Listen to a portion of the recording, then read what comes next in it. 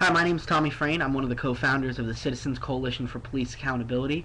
I wanted to explain a little bit about our group. It didn't give us much room on the YouTube page.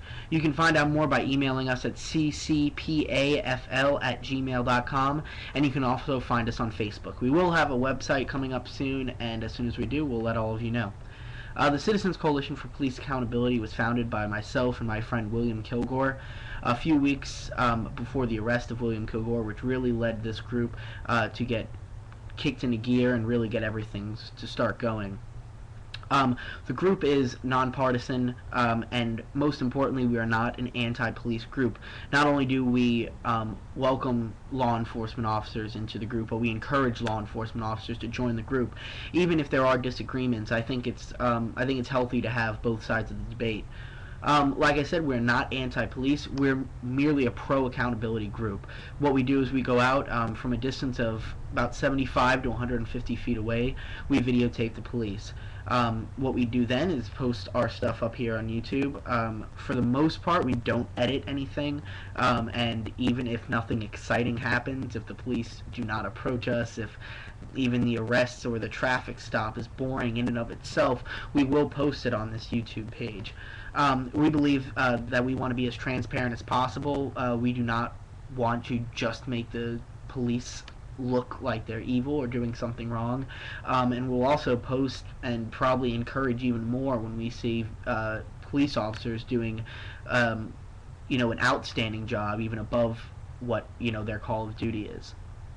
I just wanted to get out there and say we've had a few different people watching our videos, a few different comments upon our videos from people that obviously do not agree with us. I wanted to clarify a little bit about what our group is. If you are somebody who's going to say, no, we don't question the police, we don't want any accountability, that's fine. That is your opinion, and we're going to have some disagreements. I like to think, we like to keep our elected officials accountable. We like to, elect our president. If he does a bad job after 4 years, we'll kick him out. Same with our congressmen, even down to our city commissioners. So why cannot we do this with the police officers? These are our public officials. We are paying their wages, and I believe that we have not only the right but the duty to keep them in check, because who keeps them in check? For instance, the Tarpon Springs Police. Who keeps the Tarpon Springs Police in check? The Florida Department of Law Enforcement, the FDLE. What is the FDLE? A bureaucratic form of a law enforcement agency. It's a bigger law enforcement agency. They're not on the streets watching police and how they react with the community, and I believe that's our job. And I believe that's why we are out there. We're going to continue to be out there, and we're not. All of our videos posted so far have been in Tarpon Springs. That is where I'm from. I grew up in Tarpon Springs. I went to Tarpon Springs Elementary, middle school, high school, and the same with Mr. Kilgore, who's from a town south of Tarpon Springs. He went to Tarpon Springs High School. That's how we know each other. So our focus so far has been Tarpon, especially since the arrest of Mr. Kilgore, because in that town it appears they really dislike us videotaping. So our original mission of just documenting police activity is actually turned around a little bit, and now our mission is to prove that we have a right to document the police activity. But while that is our focus, at least right now, we hope to go to other towns, Newport Richey, Live Oak, Kenneth City.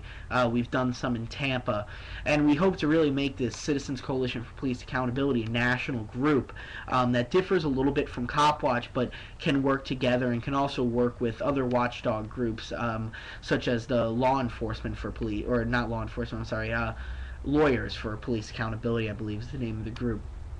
So we want to work with all these groups. We want to work within the system, but we also want to just purely document. This is a very journalistic group. We're not out there trying to get the police to try to come up and mess with us. That is the opposite. As we try to avoid police encounters as much as possible. So if you believe that you'd like to join something like that, I encourage you to email us. This is YouTube, so it goes everywhere, I do understand. If you'd like to even start your own chapter in your own state, email us, let us know. I mean, you don't have to, sign up or send us any money, but it is cool to know that there are other chapters throughout the country sparking. In the past year or so, there have been a lot of assaults on police officers, and that's why I really want to come out and say that we are not an anti-police. I'm Personally, I am a very nonviolent person. I believe that life is the utmost of liberty, and I don't believe that any human has the right to hurt or infringe upon the rights of anybody else, including law enforcement officers, and it is most likely never justified. Killing is never, ever justified for anybody. Killing a law enforcement officer, another person, anything like that. So I really want to come out and clarify that we are not a group waging war upon police as it has been said. We are waging a war on non-transparency. We like to see that people go out, monitor police activity, and keep our public officials in check. And through that, I believe that our society can grow, and I believe that we can really better ourselves from it. So that's pretty much all that I have to say. I just wanted to introduce everybody to the CCPA officially. Like I said, we have a website coming up. If you want to contact us, that's ccpafl@gmail.com.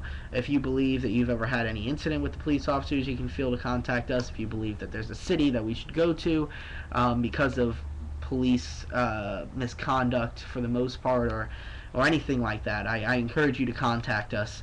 And I thank you for watching this video. I thank you for watching all of our videos. And once again, my name is Tommy Frayne with the CCPA. Thank you.